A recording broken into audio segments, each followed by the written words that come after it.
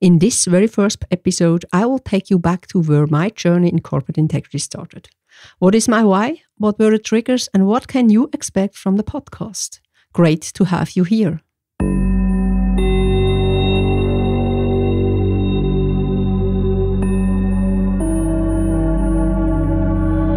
Corporate integrity, fraud, non-compliance, and cybersecurity. Would you like to understand the root causes, detect threats, and take measurements to protect the most precious assets?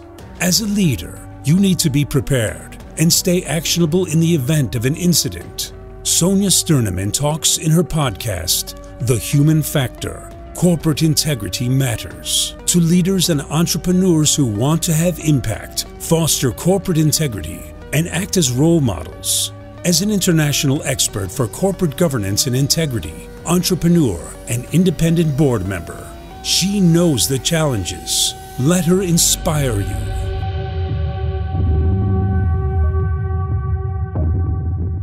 Welcome to this initial episode of the podcast, The Human Factor, Corporate Integrity Matters. You might be an integrity enthusiast, a game changer, or already a business leader.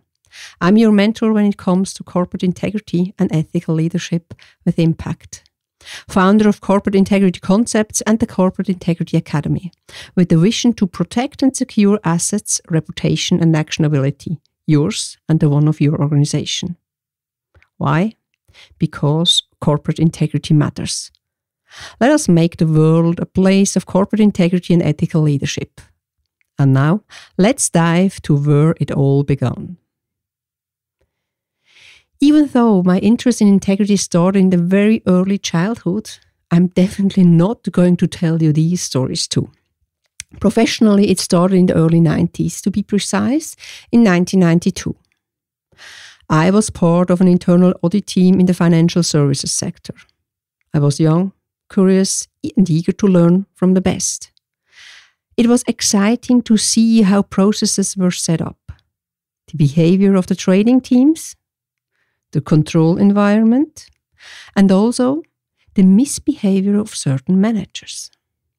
At that time, the regulatory environment was hardly existing compared to now. The risk of non-compliance seemed not to be arrived in Europe yet. And with this first case of non-compliance on the table, for me it was clear. This can't be how we conduct business. I was somehow shocked. My goal was set.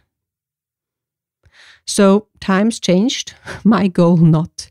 Between 1992 and today, I experienced a lot of situations which could be categorized as ignorance. Ignorance for what is going on, how people behave, and why they behave like they do. All these observed from a meta level, but sometimes also in the middle of the storm.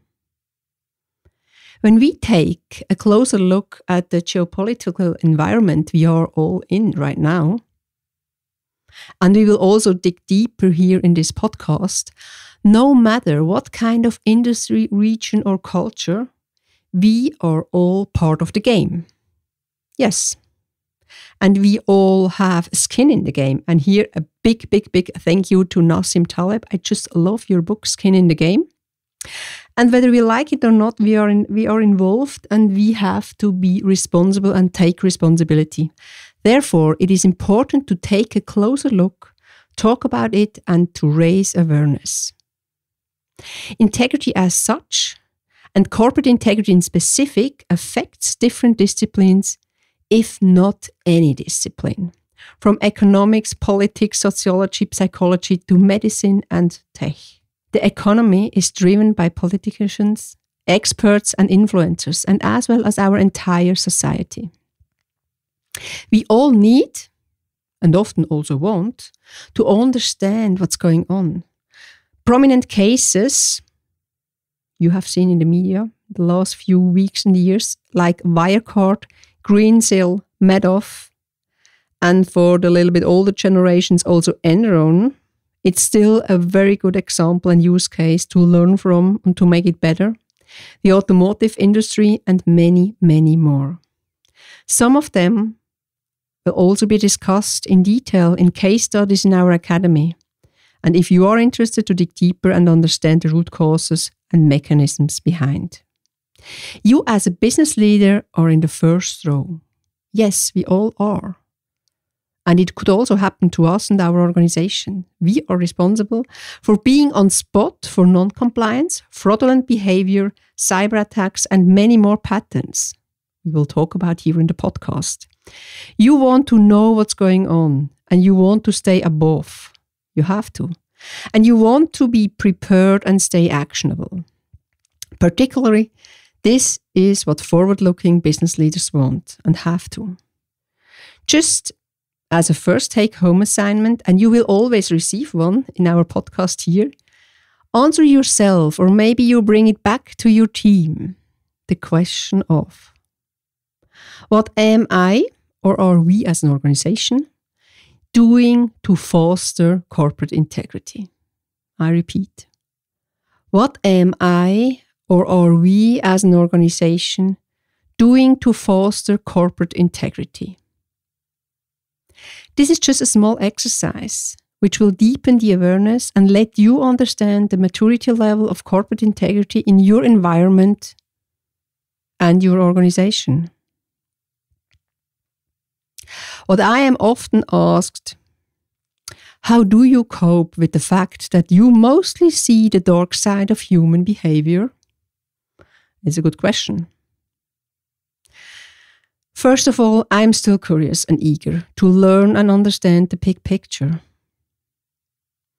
The deeper you dig, the more complex the framework, the structure, the relationships involved, and the mechanism behind become. There is no case like the other. I always fully engage with the client situation and the question related, because they want to have answers. And I also want to have the answer. And I need to have facts. My work is an interaction between economics and human behavior, where I'm connecting the dots of strategy, tactics, negotiation, psychology, communication, finance, processes, sociology, and law. Plus, of course, many subdisciplines like interview techniques and forensic accounting too. I trust that our own integrity goes far back into childhood. It is important how we are all socialized. Can you remember what you wanted to become as a child? What did you play with? What kind of behavior made you furious? For me, giving corporate integrity a voice is a vision I'm living, together with many other leaders all over the world. And I come back to the question, how do you cope with the fact that you mostly see the dark side of human being and human behavior? In a nutshell, I'm curious about all the different sides of a person and their behavior. And for those who do not yet know me and what I am doing, I am implementing my vision via the different roles I have. On a strategic level, I'm an independent board member for several listed and non-listed companies, a mentor, sparring partner and executive coach, and an entrepreneur.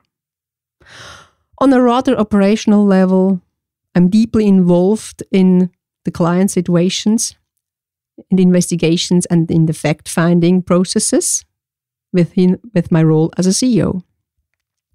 And on a thought leadership and knowledge transfer level, I act as a speaker, author, instructor, and that's also the reason why we founded Corporate Integrity Academy. And, as you can hear recently, also as a podcast host. I initiated the movement or tribe, however you would like to name it, of Corporate Integrity Matters. Because that's what I deeply believe in. And that is where all comes together. So whenever you think it's worth to tag information to integrity, use the hashtag Corporate Integrity Matters to make that movement alive. I am convinced that if we all do some efforts, no matter how big these are, we can make the world a place of more integrity and our organizations a place of more corporate integrity. And I promise you to let you know what you can expect from this podcast, The Human Factor, Corporate Integrity Matters.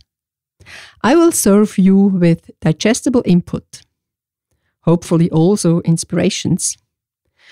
You also already experienced that I will bring in some take-home assignments and reflections for you and your team. We will talk about actual topics and cases we can find in the media and also dig deeper. Theoretical aspects will be transferred to the practice with use cases. And also leadership topics will find their way here, combined with governance, risk and compliance, because it's all about the human factor. And of course, I will also invite interesting guests which will be interviewed on specific topics. And this was just a small tour d'horizon about my why, my podcast, and my deep, deep persuasion that it all starts with us. With you as a leader, making corporate integrity alive in your organization. Do you remember the first reflection, the first take-home assignment? If not, here again. What am I, or are we as an organization, doing to foster corporate integrity? And please do not forget to share the question with either your team or someone you think would need it. Because knowledge without sharing is just useless. And this was the initial episode of The Human Factor, Corporate Integrity Matters.